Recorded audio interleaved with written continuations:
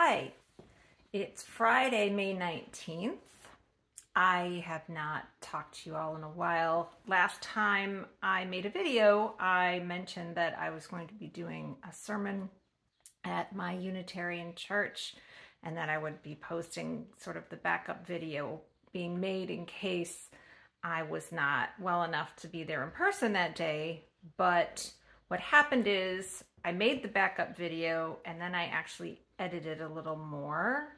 Also, I was really tired making the backup video after 2 or 3 takes, and it was, 15 minutes plus. It was a little long actually at that point, and it was dragging, and I am not going to post it. But I will put a link in the description of this video for the whole service where you can find the sermon if you really want to see it. So you can still see it. You can see the real deal, which I think is better anyway. And I felt really grateful to have the opportunity to do that. I talked about my CAA diagnosis from the perspective of what has changed for me, but also how I was able to draw upon a lot of my sort of lifelong learning and spiritual practice and just support systems, and not fall apart and keep everything. I'm still me. That's kind of the gist of it. I'm really, really proud of it. So I hope you will take a listen. Anyway, what I wanted to talk about today is actually singing. Something else I have mentioned in the past is that I would post some singing videos occasionally. So what happened was, the last time I posted a video singing, I had done it for a little while. Like I had practiced the day before, not even practiced, just was singing. And that day I practiced it before I made the recording. And what happened was I realized after I had done that it was making me dizzy, which is just an oversimplified description of the reaction in my head to, I think, the pressure of singing in terms of resonance and maybe even sort of increased blood flow. But I'm a belter, and it just creates some kind of pressure up there, and it made me dizzy in a way, woozy or whatever, that lasted like 2-3 days or so. It gradually dissipated, and it kind of made me think maybe I can't actually sing anymore, and that really sucks. And I'm still working it out. I'm trying to figure out if that's true. It kind of seems like it, but I guess I'm still in denial and whatever. So I wanted to talk about singing because that's been a huge part of my life, and this is going to be pretty vulnerable. So thanks for sticking with me. So I was raised by a music educator. My mom taught music my whole life growing up, retired from teaching public school, all grade levels, then went on to teach college for a few years as well. So I grew up around music, and there's, music in my dad's family too, and it's just always everywhere. I was exposed to classical, heavily instrumental, vocal, opera, and I have a sister who is an opera singer in Germany, and so is her husband. So we're kind of like, it's not opposite at all, but complementary, where I'm the rocker and she's the opera singer, and it's pretty cool. So I was exposed to jazz. I was brought to the Eastman Theater here, and, got to see a lot of musical theater. I did a lot of musical theater as sort of a preteen, teenager, young adult. And what happened was, like I've said, I was, I think, always kind of a rock and roller. That wasn't something that my family did. Mom was a vocalist, sang operatically always. And I also, my voice did not develop young. My sister's voice developed young. Everyone could see her talent, her brilliance very early on, and I took quite a while. There was also a stigma in the works, and there's not a person that this came from. It was just a stigma around belting and using one's voice in a really powerful way that I struggled with, that ended up being a psychological barrier, really, more than anything. So growing up young, when I was younger, I had some voice lessons occasionally, not a whole lot. Nobody knew how to teach me how to sing the way I wanted to sing. I don't even think I realized that that was really what I wanted to do. But it was always there, and I was scared. I was always hearing about people who would ruin their voices from belching. They would, you know, maybe be very young and have really impressive big voices, but the idea was that perhaps they were using their voices in a way that was harmful to them physically, and that they were doing damage or could be doing damage that would be permanent. And so they would have this great experience and get a lot of attention when they were younger and showing a lot of talent, and then later on they wouldn't have a voice. And looking back now, there's nobody that I can think of who was, you know, a peer of mine who was super talented, doing brilliant, powerful musical theater singing is usually what it was, who that happened to. But nobody knew how to work with me in terms of that, and I was not getting it naturally. There are people who can understand, and I don't know if it's something that where they hear it and they imitate it and they figure it out or what, but there's people who can naturally sing in this very powerful belt, and everyone benefits from training for sure. It definitely is valuable to learn how to produce sounds that are fuller in a healthier way.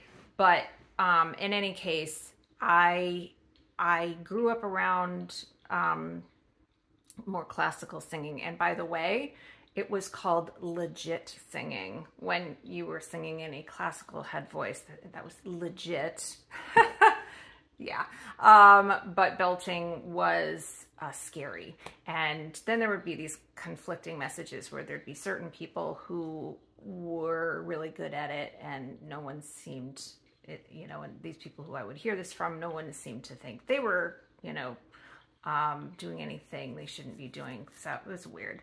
And I also want to just side note, I think that a lot of this was a systemic prejudice that came from racism and classism, because when you look historically at music from different regions and different populations, classical singing was a very upper class European modality, and powerful belting, and I'm talking specifically about women, but not only, was something that was coming from, you know, African Americans, and also let's even look at like bluegrass and people who maybe came from Ireland, but lower classes, quote unquote. So interesting footnote, something to think about, something I want to learn more about. Want to know if anyone's done any research on that. Anyway, so what happened was I majored in theater in college, intending to be a straight actor, meaning not musical theater, but, you know, plays, movies, TV, not singing. Because it was so competitive and it was just nerve-wracking. And as much as I liked doing it, I never felt that I was at all good enough to pursue musical theater, where everything is really, really specific and exacting, and not something that I was naturally, you know, good at. So I did not sing much at all. I did a little theater, but from early 20s until my mid 30s. And at First Unitarian Church, there was just stuff people were doing, and I got kind of pulled into some artistic musical stuff they were doing, and I got involved it took a couple years for this to evolve. I got involved with the rock band, and I had been back to taking voice lessons, had a couple different teachers, and I found a couple of teachers who actually had their way of teaching help me get to where I just was inclined to be with singing rock and roll and then folk rock, and, you know, Randy Carlisle being my #1 inspiration among many. And, you know, I had also been, getting older, my voice was changing and getting stronger. And I was figuring things out on my own in combination with these teachers who were helping me figure out the specifics of really how to make it work and how to let that out. And then it took 3 or 4 more years of singing with this band all the time, like all the time, every week. And till I actually felt confident. Before then, had a relationship with singing and music that was so complicated. I loved doing it, but I had an experience where every time I was going to get up in front of anyone, even sometimes a rehearsal, but in front of an audience, I had this irrational fear in the back of my mind that I wouldn't know how, that I wouldn't be good, that I couldn't, this time it just wouldn't work. Maybe, you know, that I'd been lucky until now and it was just not going to work. And I had to sing for several years before that stopped being in the back of my mind. So you would have this dynamic where it gave me great joy, and I loved working with my bandmates, and I loved being a part of the First Unitarian community and serving in the ways that I could there. And we were gigging and doing other things. You know, we were getting out, we were doing covers. We were really a cover band.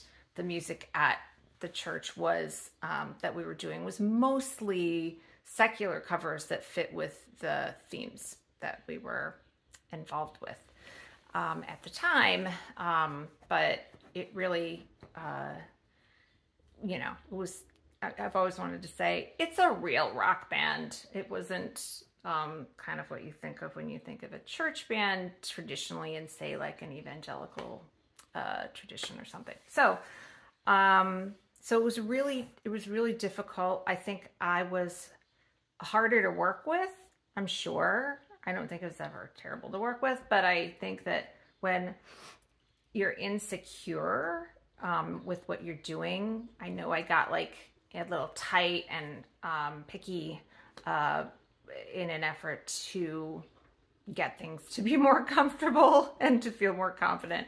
And then over time, there was just so much growth, and for all of us, and the band really became a family, and I love them very much. And I had to leave when I got sick because I already knew there was no way that I could do that regularly. I did not and do not have the stamina or the predictable feeling of any sort of, level of health to commit to processes of rehearsal and showing up and, practicing and then doing a service of several songs. And there was just no way I could commit to that. But I was thinking I could still sing occasionally, maybe. And we've talked about it. And with the new discovery of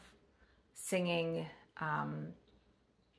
giving me that woozy feeling, I just think it's not likely to work. And what sucks is that there's a feeling that I get from singing when, as I evolved and was able to own my voice and find a power that I longed for and didn't know I had access to. And once I found it, it took me a while to have confidence in that ability and that access. I've had this experience of incredible connection because when I was able to sing in this powerful way, it was as though everything resonated through everyone. And that is true of music in general. But there were so many moments where I was having to hold back tears because I was producing an energy that it took me so long to access, and that I could feel was able to impact people and move through people. And it feels like an energy field in this big room among this crowd of people. And when you're drawing on really brilliant songwriting from so many amazing artists, some of my most emotional experiences have been around that. And it took so long to get there, and it took so much practice and risk-taking and mistakes and working on trust of myself and everyone I worked with and in my community. It was such a long road, and then it seems like it was so short. The band was together for 12 years, not always the same members. The last, few years were mostly the same people, but 12 years. And then it just ended. And the funny thing is, I was working with a couple of the band members on a new project we were just starting to put together around Americana and folk rock and rock that was gonna be not at church at all, and we wanted to build something that was new and focused primarily on female artists like Brandi Carlile and Little Bonnie Raitt and Little Chrissie Hynde and Gillian Welch and so many others. And it really sucks that I don't know that I can ever have that again. So I want to say a few things, and I didn't think about this too much in advance, but when you are out anywhere, whether you're at a place of worship or a local bar where there's a band, or a huge concert or musical theater or a kids concert at school, remember the bit about that resonance flowing through everyone that is there. and how that connects people and how much vulnerability it takes for a person, whether they're part of a group or they're a soloist, whether they're very rehearsed or they're improvising, how much it takes for somebody to do that, and how much energy is involved in input and in output and in receiving. And try to take a moment to let that in and be present to that and be grateful that we have music that is created by the human body in every cell of a person's body through singing. That resonance just comes alive, and it is an ancient, universally human tradition. I am beyond, I'm astounded that I was able to take part in what I did in what is really a relatively small environment, but I'm really proud of it. I worked with my husband, who's the lead guitar player, brilliant. My daughter sang with us occasionally, and I love so many people that I wouldn't have known without being a part of that.